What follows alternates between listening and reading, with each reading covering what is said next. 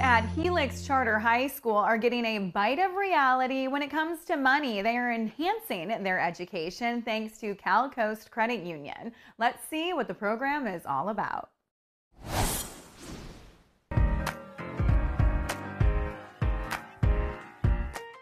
Will, this program looks so cool. It is called Bite of Reality. What exactly is Bite of Reality? Well, Bite of Reality is a fun, interactive workshop where teens can go and, given a profile, they get a fictional occupation, a salary, a spouse, and kids, and they have to go to 8 tables where they have to buy transportation, housing, and other needs. And what they'll do is they have to determine whether or not they can do this within their budget. I would consider this essential for both kids and adults, but surprisingly, California schools don't require financial literacy education, so it's amazing that you can provide this. Absolutely. In fact, only 17 states in the United States require it as a requirement to graduate. In California, that's not a requirement, so that's where we come into the schools and we're able to provide this absolutely free. I learned that some things cost a lot more than I thought they would, especially since this is supposed to be like a monthly budget. I didn't realize that like groceries and childcare cost as much as they did. But I was kind of surprised to see that cars and houses costed a lot less than I would think, I guess, monthly. I love that these vendors are upperclassmen because they really are trying to upsell these younger students, but that's something we face every day. We have to learn to have self-discipline. And they love it because one of my students right now is literally talking about, no, I'm going to convince them to buy a Hellcat or a Porsche or all of these things that they really probably don't need or can't afford, but to kind of get them to realize how expensive things are and then how to bring down their... See, you go to another dealership, you're not going to get a deal like this. You come through us, we got you the hookup.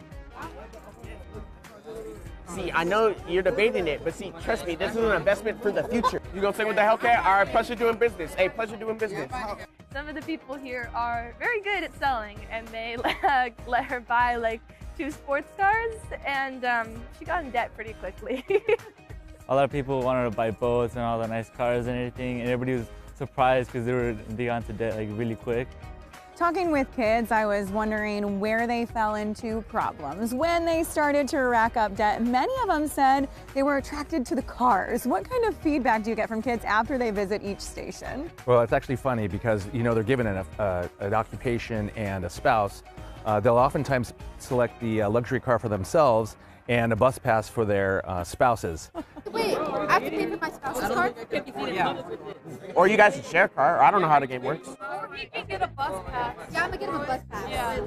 Another cool element of the program is once a child ended up racking up debt, they could go visit Cal Coast Credit Union. You had representatives there who would help them get out of that financial hole. What kind of feedback do you get from the kids when they're getting that coaching from a professional? Yeah, absolutely. So when they go through all the tables and they come back and they're over budget, then we as the credit union table, we work with them as far as where their expenses are and where can they minimize and reevaluate those expenses.